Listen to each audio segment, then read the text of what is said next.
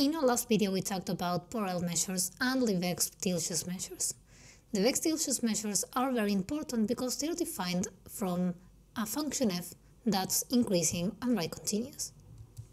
So we have a function mu that goes from the sigma algebra to the zero infinity is a Lebesgue-Stieltjes measure, so we know we can write it as, for some set E in our sigma algebra, we can write the measure of E as the infimum of the sum from I equals 1 to infinity of f of p sub j minus f of a sub j, where E is covered by the union of the intervals.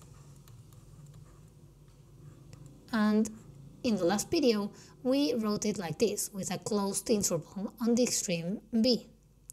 But it can be proven that this is the same as the sum from I equals 1 to infinity. Here, instead of writing f of vj minus f of a sub j, I'm gonna write just the measure of the interval aj bj. So here the sum has to go from j equals 1 to infinity, and now it's open, it's an open interval here.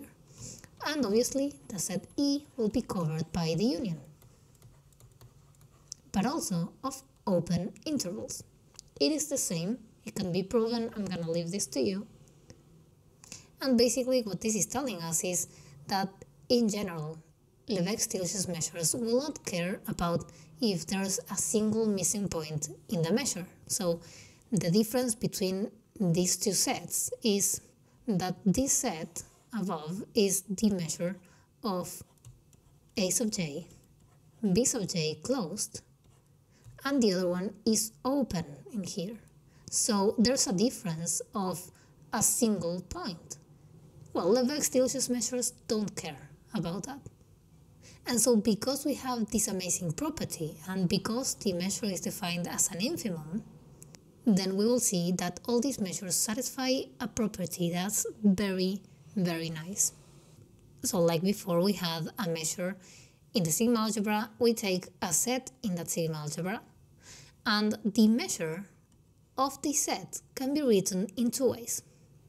It can be the infimum over the measure of open sets that cover our set E, or the supremum of compact sets that are subsets of the set we're measuring. So if a function satisfies these two things, then we say that mu is regular. If it satisfies only the second one, then we say that the measure mu is inner regular. And if it satisfies this other one with the open sets, then we say that the measure mu is outer regular. Well, it turns out that Borel measures are regular, so they are both outer regular and inner regular. And this is something that doesn't happen for every measure. There are examples of measures that are inner regular and not outer regular, examples of functions that are of measures that are outer regular but not inner regular, and examples of measures that are none of these. So basically what this is telling us is we have a set E that we want to calculate its measure. Well, what happens if for some reason we cannot calculate it? Let's say the set E is very complicated, but we know that our measure is regular. Well, if it's outer regular, then you can just approximate the measure of this set with, like it says here, open sets that are suprasets of E. I'm gonna make balls because that's the typical drawing of open sets. I can just approximate this set with, for example, balls, or with whatever my open sets are, and just take the infimum of all the measures of these open sets. And if it's outer regular, then we can approximate it with subsets that are compact. So that means that we can approximate it from the inside. So I can just grab compact sets. I'm just drawing anything in here that kind of looks like a compact set, and approximate my function with this type of sets. So it actually makes sense that we can do this, because I can draw it and you totally believe me, right? But that's because we're used to the real line measures. And, well, the real line measures is actually what's called the Lebesgue measure.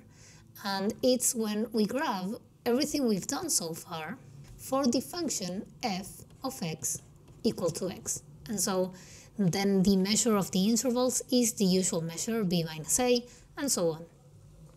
So obviously this measure is regular, it's a Borel measure, and so it satisfies this property. Well, now we have a more general result. Any Borel measure is regular. And the proof for this is actually not very easy. Mostly the proof of inner regular is the most complicated one. Outer regular is not trivial, but it's also not so complicated. So in the next video, we will see the proof. So if you want to skip that, just skip the next video and you can go on with the rest of the reproduction list.